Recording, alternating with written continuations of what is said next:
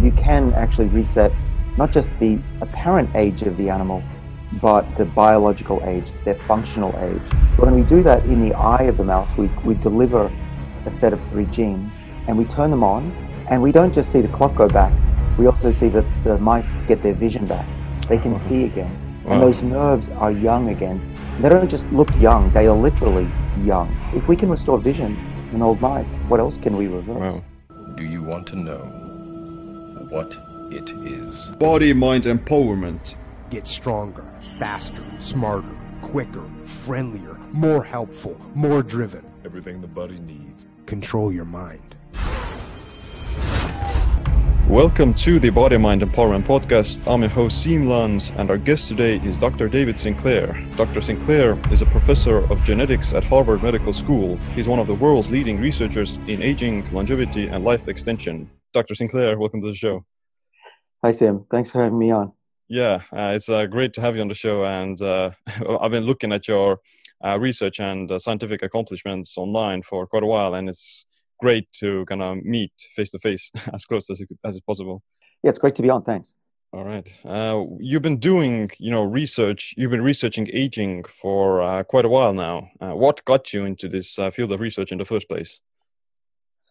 Well, the first memory I have of thinking about aging is when I was 4 years old. Most of us at 4 realize that aging will happen and our parents will die, our pets will die. So that was troubling. I didn't get serious about it until the end of high school, and then I went to college to get a degree in genetics to tackle what I think is the most important problem that we have. If we solve this problem, if people can live an extra 10, 20, 30 years longer without getting sick, then that's trillions of dollars we can use to do other things. Mm-hmm. Yeah, it's so true in the sense that people, as they get older, then their productivity and happiness tends to decline in some aspects as well. They become less functional, and it's kind of a unique perspective of looking at, okay, if we fix the aging problem or alleviate the negative side effects of it, then we don't even have to try to fix the symptoms of everything else that aging causes. Exactly. In the future, when this all comes true, and it's not that far away, people will look back at today and say, can you believe they were trying to cure diseases after they happened, after it was too late? This is a different approach about not just understanding why we fall off a cliff and die, but what gets us to that cliff in the first place. Yeah, that's true. You write about it quite extensively in your new book, Lifespan, and you also give an amazing overview about all these theories and ideas about why we age in the first place. So maybe can you give us what's the kind of overview about what's the current state of research in anti-aging?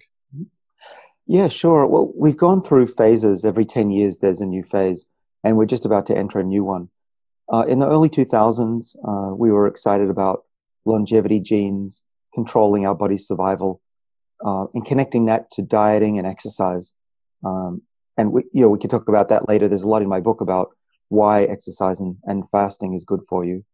But in the last few years, there's been a real breakthrough in understanding the fundamental reasons that cause aging. And we've declared that there are about 8 hallmarks of aging, things that go wrong in our body that need to be fixed if we're going to live a lot longer.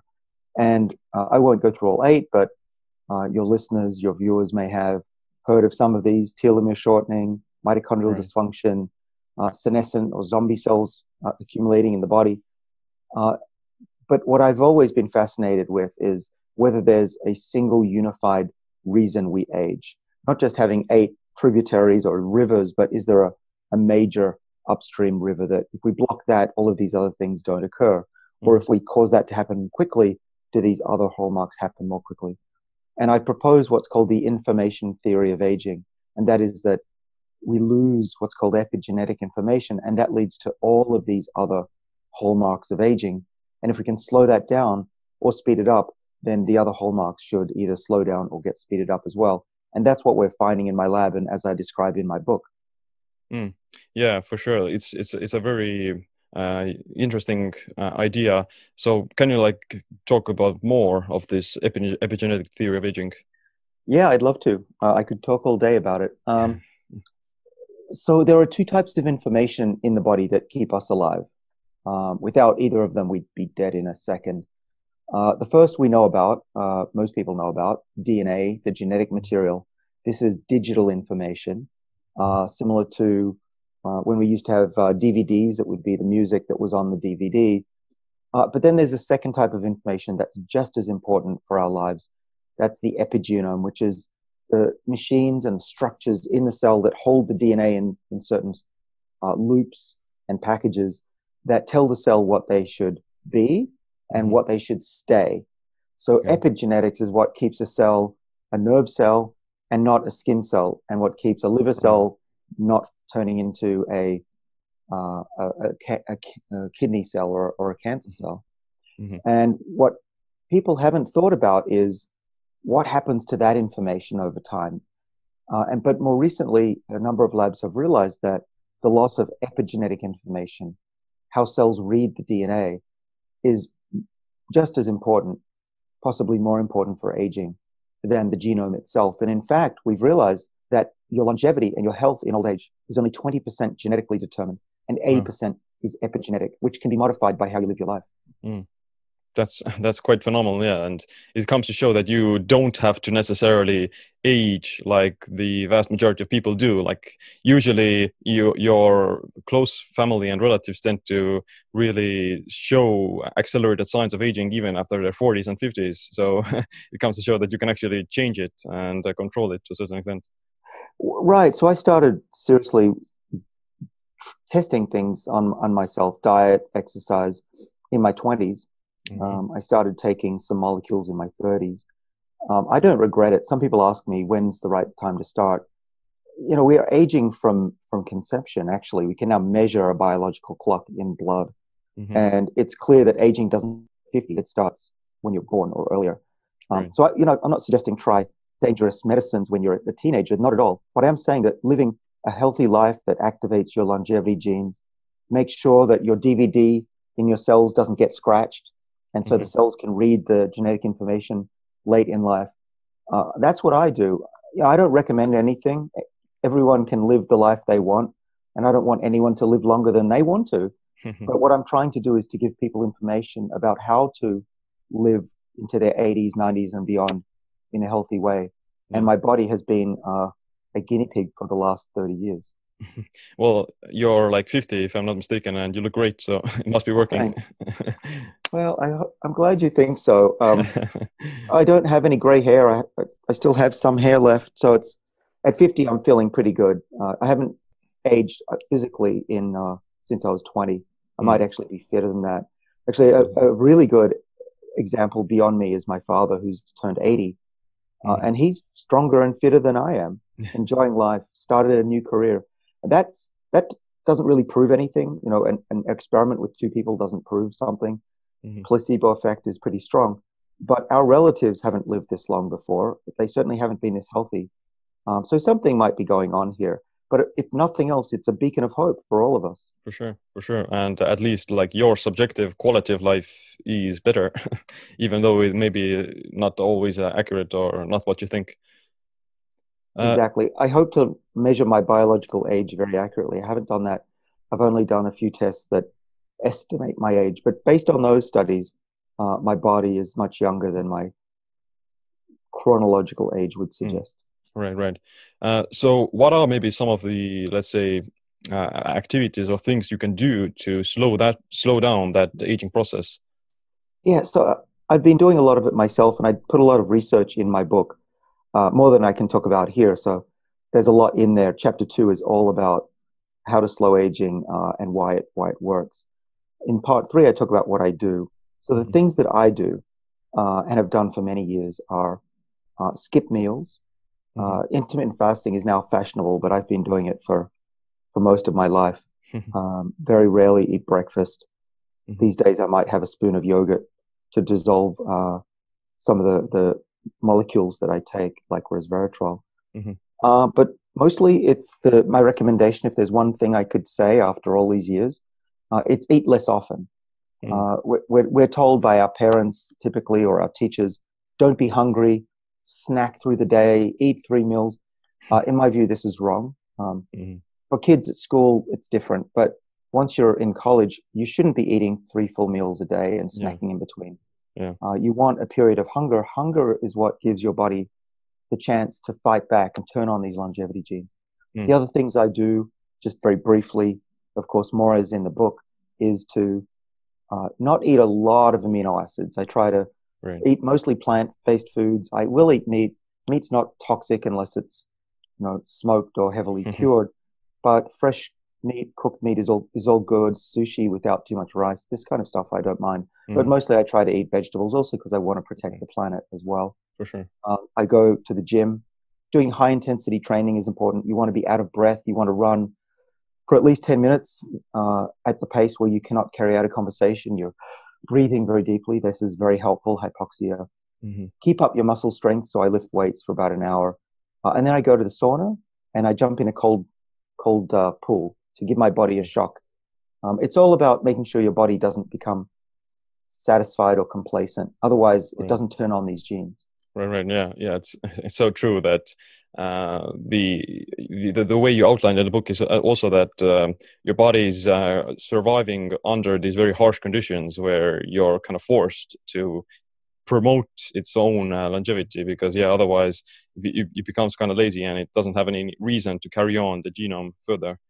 But the few of the things that you mentioned, like fasting, I'm a huge proponent of that as well, and I actually think it's one of the most effective ways of turning on one of these longevity genes, such as sirtuins and autophagy and so others. So like I'm a huge proponent of fasting in some aspects, and even like high intensity exercise, they kind of stimulate the similar pathways as fasting, and also turns on sirtuins and so on. So you've done like a lot of research about sirtuins in your lab. So why do sirtuins help to promote longevity, and how do they work? Yeah, so we discovered that longevity is controlled in part by sirtuins. So we discovered this when I was at MIT in the lab of Lenny Guarente, and this is now going back 25 years. And these genes in yeast and in our bodies, they sense adversity. And what we discovered in my lab was about 1999, 2000, is that when a yeast cell is hungry, it will make more NAD. And NAD is a small molecule that sirtuins need to work. It's the gas, the petrol for these enzymes. And they go out and they protect the genome. They stabilize the epigenome so you don't get the scratches so quickly on your DVD in your cells. And they repair broken DNA. They do lots of things. They control blood sugar, fat, cell survival. There's thousands of papers now on this topic. Yeast have 5 sirtuin genes. We have 7 in our bodies. And those 7, think of them as guardians of the body that need to be activated by a bit of adversity, what we call hormesis. What doesn't kill you makes you stronger. And that's largely because the sirtuins and the network of survival genes that they work with, other genes are called AMP kinase and mTOR. These form a protective network in our body, and you can activate them in certain ways that I describe more so in my book. Yeah, that's cool. Is there other like any specific compounds as well, or dietary choices that turn on sirtuins? Yeah, good question. So one of the things that's not very well known, even though we published it in a journal called Cell, which is well known, is called Xenohormesis, starting with an X, Xeno, hormesis. And this is the idea that when plants are stressed, they make molecules that help them survive, because plants have sirtuins as well. Right. An example of a xenohormetic molecule is resveratrol, which you can find concentrated in red wine, which is made from stressed grapes and bottled. And so xenohormetic molecules can be found in all plants as long as they're stressed out. And so what I look for are plants that have not been treated very well, plants that have been picked when it's dry or really sunny, or even with a fungal infection. And you can tell that those foods are full of those molecules because xenohormetic molecules are colored usually, or at least they associate with color. And so if you have food that's very dark green or red or purple, it's a good sign that they have those molecules in them. And so I look for those. I have a lot of salads if I can. And that's one way I do it. There are other ways you can take concentrated forms of xenohormetic molecules. Like resveratrol, I take, instead of drinking 1,000 glasses of red wine a day, just for breakfast, I have about 1,000 milligrams, or just a teaspoonful in my small yogurt, and mix it around. And that way I can have the equivalent of eating a lot of xenohormetic plants. And I think what's happening in my body is the body thinks that the food supply is drying up or disappearing, and it gets ready for this adversity, even though it's not really happening. Right. Yeah, like the plant polyphenols are an amazing example of this stress adaptation that makes the organism live longer. Like you said, these compounds, they accumulate in the plant if they're experiencing these environmental stressors such as sunlight or cold or something else. So in a way, you're kind of sending your body the signal that things are starting to go sour, and that the winter is coming basically, and you yourself would benefit from like strengthening itself and turning on these antioxidant defense systems and so on. So it's like a very interesting and a perfect example of how humans like evolved in the past, where they would like usually they wouldn't eat like these berries if they had access to other nutrient dense foods. They would only eat those berries if they didn't have anything else to eat. And exactly, they were basically starving, and that's why like calorie restriction also like works. Mm-hmm. Yeah, and people say, well, what about carnivores that just eat meat? Well, there aren't many carnivores that just eat meat. Anyone who's had a pet dog or a cat knows that they will also sample plants for their medicinal properties. That's true, yeah. What about since the discovery of resveratrol, do you think that its effects or its promise or potential, has it stayed the same, or do you think that is like somewhat decreased as we now have like new research about these things? Well, I'm still taking it, and it seems to be not hurting me, hopefully helping. No, we've done a lot of research in my lab, and others have done clinical trials. We have some things that are also helpful that I've added to my regimen. But resveratrol is still a very interesting molecule. Mm-hmm. Scientists like to debate things, right? So it got a lot of attention, then people had a backlash and tried to disprove things. But we have some fairly recent results that we've published, and some new ones that we haven't published, that say that the lifespan extension we get in mice with resveratrol, mice that eat a Western diet, is working through activating the sirtuins. Now, one way to think about, I mentioned NAD and I mentioned resveratrol. Mm-hmm. These act together in different ways. So think of it this way. There's a sirtuin enzyme that's protecting the cell, and it needs to be activated. Now you can run, or you can put your pedal to the metal, you can accelerate and make the enzyme go really fast. That's resveratrol. Or you can give it more petrol or gas, and that's NAD. And so the gas, the accelerator, the fasting, and all these other things I do are all designed to keep my sirtuins always in a hyperactive state. Mm-hmm. And NAD is better in a sense than resveratrol, or at least helps resveratrol, because it activates all 7 of the enzymes, not just number 1. Right. Yeah, that's pretty interesting that it kind of mimics fasting to a certain extent, or mimics exercise in some aspects of kind of tricking your body into thinking that it is exercising and it's activating these sirtuins. So you mentioned NAD, and the area of research of NAD boosters and precursors is also pretty interesting. So like, what is NAD and how does it affect aging? The NAD, how does it work? Yeah.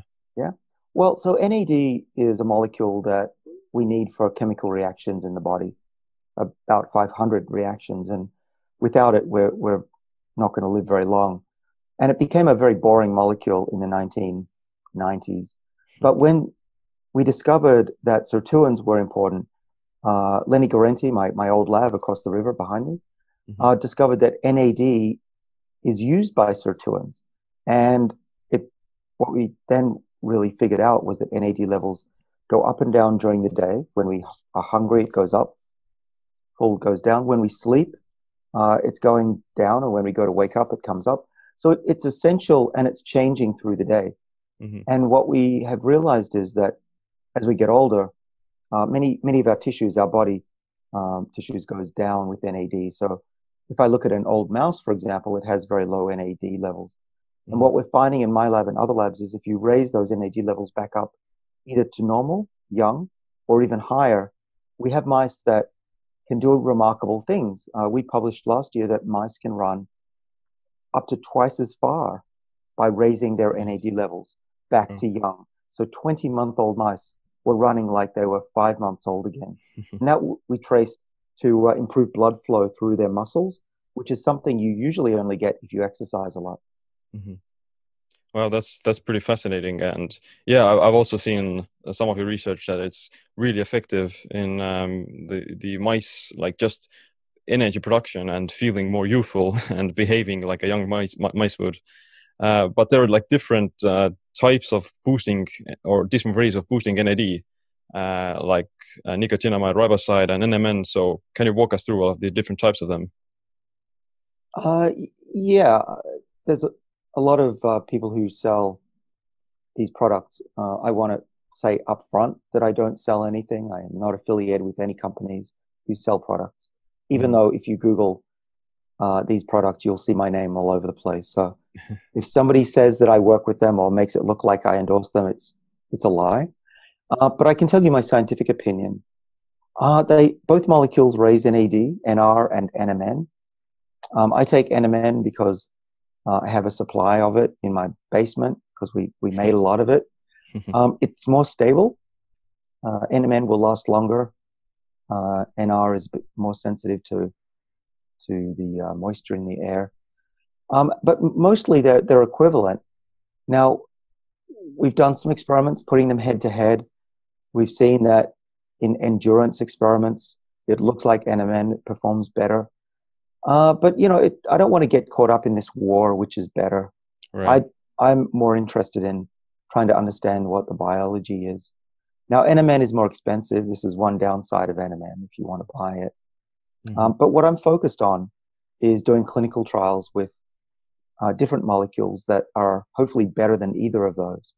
And those clinical trials have been going on now for 18 months. And we know a lot about how much you need to dose people to raise their NAD levels up to about twofold normal levels. And we hope to do a phase 2 efficacy study in a disease next year called Friedreich's ataxia. And this would be, I think, the first, well, maybe not the first, but one of the first studies to test the efficacy. The reason I paused is that there was a study that just came out looking at NR plus pterostilbene, which is like resveratrol. And they saw some benefits in ALS patients, what used to be Lou Gehrig's disease. And so I'm excited by some of these early studies that are showing there might be some benefits in people, not just in mice. Right. So yeah, it's a new field of research in the sense that we a lot of experiments have to be done, and probably it's a very contextual aspect as well, that it may not work the same way in a young person versus an older person, and the way these molecules react will also be somewhat different. So are there like age differences between people? Yeah, Sim, you've hit the nail on the head, is that when we treat young mice, there's no effect. And that makes sense. They already have a lot of NAD. Now, if we exercise them as well, it seems to boost the effect of NMN.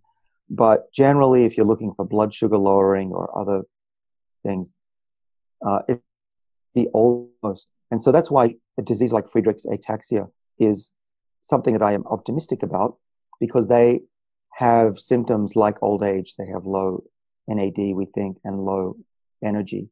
And so the studies that are out there, generally, if I was a scientist, I would try them on the elderly or diseases where energy is low. Right. Because that when energy starts to get low and a person that can't produce its own energy, or the body can't produce its own energy, then it can't really fight disease either, and it can't fight aging if there's like not enough energy. So there's a fine line between having too much energy and not being able to produce enough of it. Exactly. And most of the studies so far have been on healthy individuals. Some of them have been overweight, but they're still healthy. I'm more excited about people who really need an energy boost and may already have very low NAD levels. So that's what we'll find out next year. Right. Looking forward to it. So, what would be some signs of like aging that a person can look out for when it comes to their physical, well-being? Yeah. Well, there are some tests on age, physical tests. How easily can you get up off the floor with your legs crossed?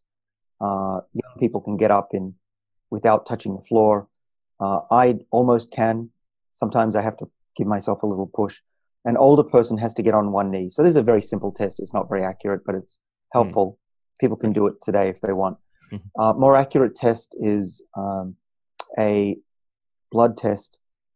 Companies like Inside Tracker, which I have a small investment in, just to disclose that. Inside Tracker tests about 30 different biomarkers in blood and estimates your biological age and gives you recommendations. So I've been using that over the last 11 years, and I can see how my body's getting older over time. And what I do is I look for things that make it apparently younger. Okay, and so I'm not blindly taking molecules or blindly doing exercises. I'm monitoring myself as part of a very small experiment. But the more modern way of doing it, or at least the next generation of tests, are blood tests that will test your epigenetic age, measuring the DNA methylation chemicals on your DNA that very accurately predict your biological age and when you will die. And that's actually how we know in my lab whether we've made a mouse older or reversed the age of the mouse. Wow, that's cool. So, like the DNA methylation age, is it like what's going to like affect this age? Is it like methylation, or is it just some other biomarkers? Well, methylation is the best epigenetic marker we have right now, though I'm sure there's others that we haven't discovered. But methylation, many people will know, is just a chemical mark on the cytosine, the Cs of the ATCG. And we don't know why they accumulate. We're working on that. And there's a big question in the field. Are these methylations just a clock on the wall that represents biological time? Or if you change the clock, does time change? Okay. And most people, I think I'm probably the only exception, most people would say, it's just a clock. Don't worry about it. If you change the clock, you're not going to get younger. You're not going to get older. But we've just put out a paper online on the website bioRxiv, BIORXIV. And if you look at that website and type in my name, you'll find it. It's already been downloaded about 7,000 times. Wow. What we showed is that if you can reset the clock and take off those methyls that have occurred over the last year in the mouse, you can actually reset not just the apparent age of the animal, but the biological age, their functional age. Wow. So when we do that in the eye of the mouse, we deliver a set of 3 genes and we turn them on with an antibiotic called doxycycline. And we don't just see the clock go back, we also see that the mice get their vision back. They can see again. And those nerves are young again. They don't just look old, look young. They are literally young. Wow. And so if we can restore vision in old mice, what else can we reverse? Wow. So you're saying that you can not only slow down aging, but you can actually reverse it and turn back the clock. Right. And that shows that the clock isn't just an indicator of the time. It is time.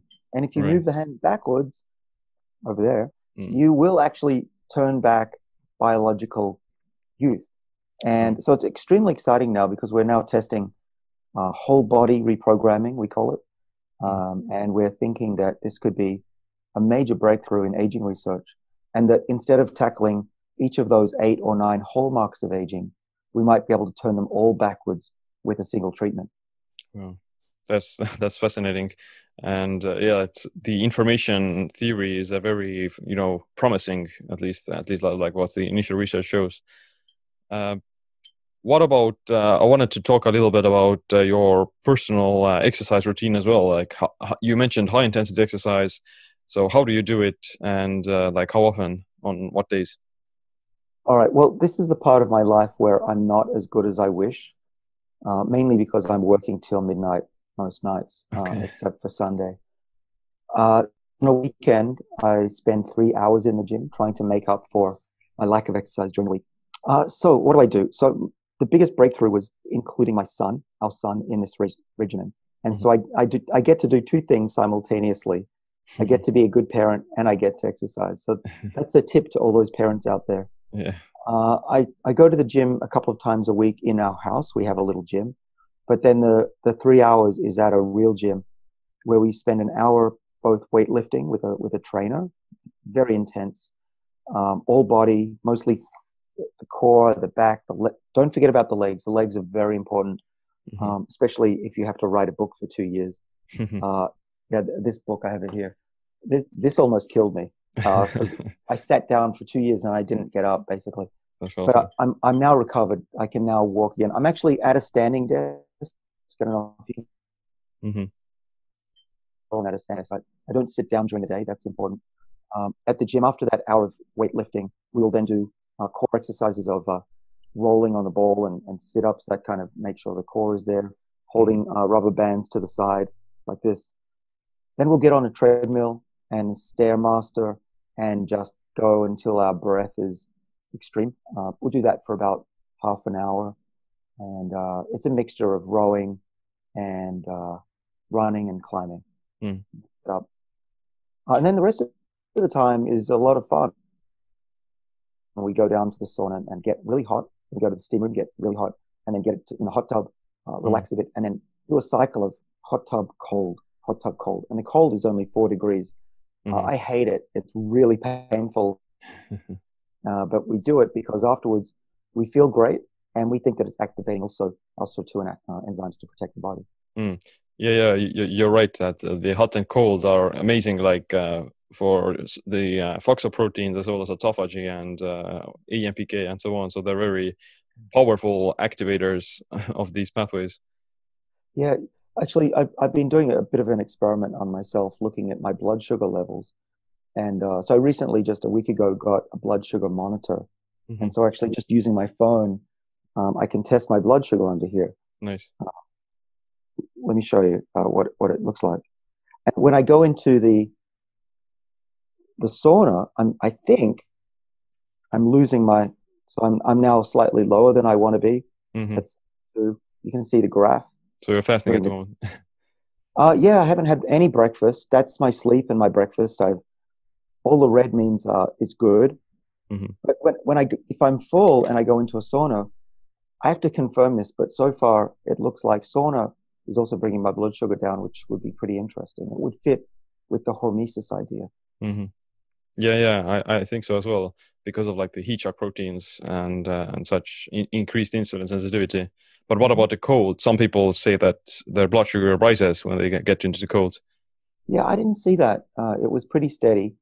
I'm not sure if it goes down or up. It was, I didn't have enough N values to be able to be confirmatory. Right. Over the next few weeks, I'll probably send out on social media some results, preliminary results. Needs more repeating. But yeah, the cold is going to have long-term benefits by boosting the amount of brown fat in the body, which sits up here on the shoulders, and that activates the Sirtuin gene number 3. And I think that probably the instant effects aren't going to be as apparent as the long-term ones. Yeah, for sure. So like managing your blood sugar and staying insulin sensitive is also very important for anti-aging, right? Yeah, your blood sugar levels is the best blood predictor of longevity, just based on, looking at thousands of people's longevity. And so, yeah, it's thought that it's not just a clock of aging, but it also controls aging. And that's why the drug Metformin is used by a lot of people, myself included, to keep blood sugar levels under control. How do you use it and how often? Well, I've only been trying it for about 2 or 3 years. And it really came from work from out of nearby Barzilai's lab and some other papers that studied more than 100,000 people now. And it turns out that diabetics, type 2 diabetics who take Metformin, are less prone to disease than people who are not diabetic and don't take Metformin. Wow. So what that says is that it's likely to be an anti-aging medicine. And you can see actually the risk of heart disease, cancer, Alzheimer's, and frailty goes down after taking metformin. And so I was convinced by the data. The risk is fairly low. You want to consult a doctor because it is a medicine, at least in this country and the English-speaking world. But it's very safe and very cheap, relatively. And so I decided to take it, and I think it's improved my overall health as a result. Yeah, like probably the reason has to do with suppressing insulin and IGF-1 and also inhibiting mTOR, because that's also like one of the longevity pathways. So what can you tell us about mTOR and aging?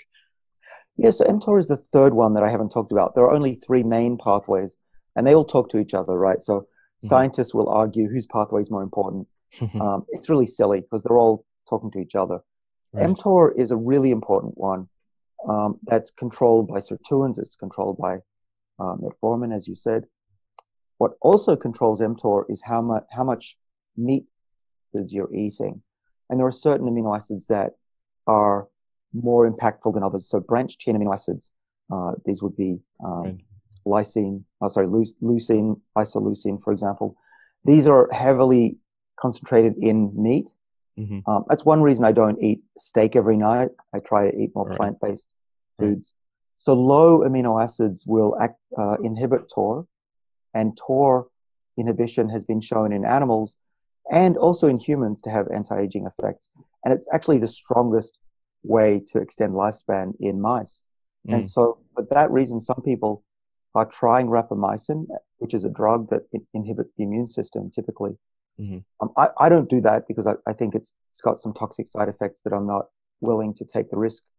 But there are some new molecules that are like rapamycin. They're called rapamycin. We don't think will have the side effects, and those are really promising. But they're in clinical development still. Okay, yeah, that's mTOR is like pretty important.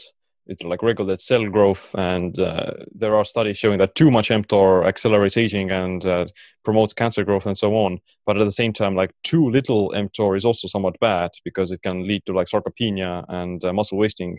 So how do you find this sort of a sweet spot between getting like sufficient amounts of mTOR but not too much? Yeah. So as I tweeted out last night in response to a new study that says meat is fine to eat. What I said was, the media goes back and forth. Every study, it's extreme. Don't eat meat, eat meat. Don't eat meat, eat meat. The truth is that it's more about when you eat than what you eat. And so watch how much you eat and mix it up. Don't eat too much of any one thing. Don't eat all fat. Don't eat all steak every night, in my view. And more importantly, don't eat all the time. And actually, there are mouse studies that show that if you mix different ratios of protein, carbohydrate, fat, you get the same lifespan. Yeah. But what gives you lifespan extension is giving the mice those foods only in a short period. Yes. Yeah. The rest is hungry. Yeah. So if you believe those experiments will be true for humans, you can eat meat. Just don't eat it all the time. Don't have meat in every meal. What do? I tend to eat a little bit of meat when I've been exercising, because our body does need amino acids to build muscle. But on days where I'm not exercising heavily, I will actually take my metformin and try to focus on plant foods. Yeah, I totally agree with you in the sense that people tend to go to the extremes, and you can definitely just avoid all the negative side effects of all these extremes by trying to practice more balance. And like you said, just skipping a few meals and restricting some of the protein is going to just give you most of the results in terms of the longevity. Like, you're not going to overstimulate mTOR, but if you are fasting, then you still want to make sure that you get enough of the mTOR and the protein synthesis to maintain your muscle tissue. So in that sense, if you are practicing some form of time-restricted eating and fasting, which is like the critical part of the longevity increase, then you don't have to be that kind of neurotic or that afraid of the animal protein, because you're already getting most of the like sirtuins and autophagy activation from the fasting. Right, and you don't want to keep anything constant. Yeah. The idea of hormesis is to have periods of recovery and growth, and then stress, recovery and growth, stress. And that's why, I'm not always in the sauna, I'm not always in the cold tub, and I'm not always exercising. You got to change it up and keep your body in a state of high alert. Yeah, that's true. So what's like the upper limit for human lifespan then? How far can we go? Yeah, well, there isn't any law that says this is how far we can go and no further. We do know that just naturally, genetically, evolutionarily, we can't get past about 120. 122 is the debated longest life. But, that doesn't matter. What it proves to us is that from the average to the maximum, there's still 40 years to play with. Yeah. But can we have people living beyond that? Well, yes, I believe that's possible, because just because we have a natural lifespan doesn't mean we have to stick with that. Nothing about our lives is natural. What about anything? Look around the room. What about anything in your environment is natural anymore? Maybe my desk is wood, but I don't even think that's real wood. So the argument, we have a natural lifespan. Yeah, so what? Let's work on that. Let's figure out why some species can live to 200 years. Whales, for example, who are very similar genetically to us. How do we stabilize our epigenome? How do we reverse epigenetic aging and get back the information that we've lost? And the good news is, what we've discovered is that cells have a backup copy of a youthful epigenome that we can access using our treatment. And that we didn't know that backup existed until just a year ago. Wow, that's cool. So everyone has like a second chance. Well, maybe second, third, fourth, fifth. We don't know yet how many times you can reset the age of a tissue. Wow. We've only done it once, and it worked. Wow, we want to see if we can go 100 times, but maybe it only works once. We have to see. That's awesome. Yeah, like it's even like the best part is that although you may be increasing the lifespan, you're also going to increase the health span, so to say, where most of the, let's say, happiness and enjoyment comes from. If you're able to stay more youthful for longer. So imagine if people got to still run and walk the stairs and play with their dog at their 90s or something, then that's a huge improvement in terms of their happiness, as well as like the general success and productivity of the entire society. So yeah, like there's no real excuses not to do this research, because it's just going to move the humankind forward. Yeah, so I use my father as an example of what life should be like for everybody. And contrast that with his mother, who at 80 was in a wheelchair or couldn't walk out of the house. She was not enjoying life. I don't blame her. That's what most 80-year-olds feel like, or worse, actually. My father at 80 feels like he's 30. He's active. He started a new career. We just got back from Uganda, where we visited the gorillas, and he was hiking with his grandkids. That's the kind of life that I want for everybody. And when that happens, the world will not just be a happier place, but it'll be a more productive place as well, and a wiser one as well. Yeah, that's true. Like wiser people tend to live longer, or they're already older. Yeah, that's right. But there's some downsides. Older people are more conservative politically. Not everybody's a nice person. You don't want a dictator that's horrible living to 200. But we're talking about billions of people who are going to be old soon. Not just in the advanced world, developed world, but developing worlds are increasingly dying from age-related diseases. And so this work couldn't be more important. And my book is designed to wake the world up, because I think the world is asleep about this matter. Yeah, it does a really good job at it. And everyone who's listening, I definitely recommend getting it. And it's a great overview of the science as well as the history, and even gives like amazing tips that people can do in their everyday life. So what area of research are you most optimistic about, or like where do you think people should focus the most on? Well, I like senolytics, which are the drugs that delete senescent cells. When the DVD gets totally scratched up and the cell can't read the information, we think that's what causes senescence, and cells will check out of the cell cycle and cause inflammation. So that's interesting, but a lot of people are studying that now. I've been studying hormesis and molecules to activate the sirtuins for 20 years now. But actually now about a quarter to half my lab is working on reprogramming the epigenome and understanding not just why we age, why the clock turns over, but how to reverse it. And that to me is the most exciting fact, that we can tap into that clock find out what's behind the clock and wind it backwards. And I don't blame everybody who comes to my lab who wants to work on this. That's what I do. Yeah, it's great. Well, David, it's been great talking with you, and I'm definitely looking forward to more of this research in the future. So before I ask my last question, where can people learn more about you and your work, and where can they get the book? Well, my book is on sale at most electronic book sales, the usual Barnes & Noble and Amazon in America. It's published by Simon & Schuster in America and HarperCollins in Europe. It just came out in Germany yesterday, so you might be able to pick that copy up if you can read German. If you can't pick up a copy, let me know. I'll find out a way to get it to you. I can let you know when the translations are coming out. You can stay in touch with me also by going to our website, lifespanbook.com. There's a newsletter you can sign up for on that site. And all the time during the day, I'm on Twitter, I'm on Instagram, putting out tips and interpreting the science that I read every day. Awesome. Sounds good. We're going to put all the links in the show notes. And my last question is, what's this one piece of advice or a habit that you wish you adopted sooner that improved your body and your mind?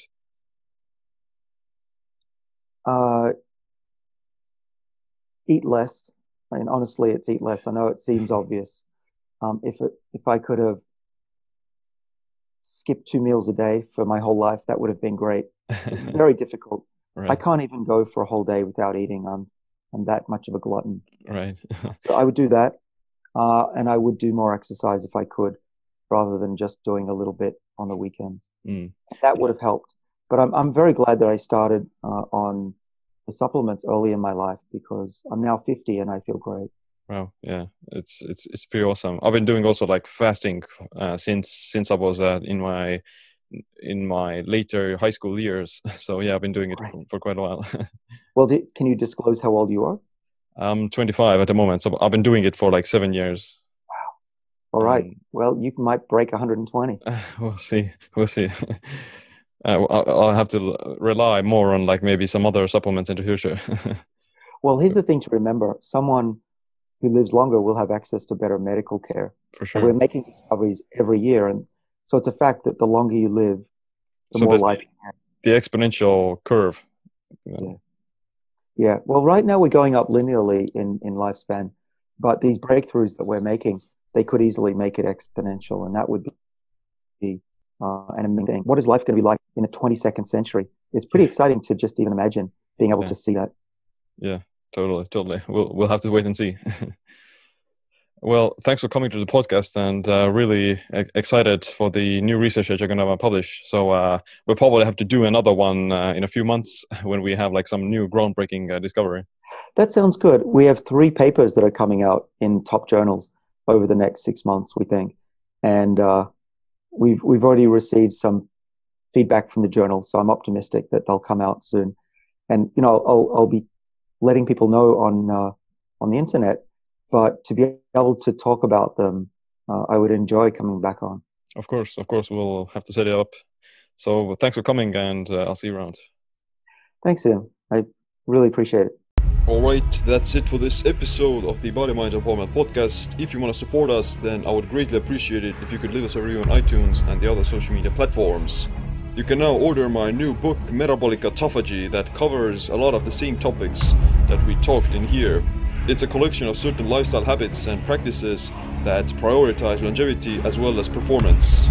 To support this podcast, you can also become a Patreon and get exclusive video lectures from my biohacking bootcamp that covers circadian rhythms, intermittent fasting, autophagy, resistance training, biofeedback, and many more. But other than that, my name is Siim. Stay tuned for the next episode. Stay empowered.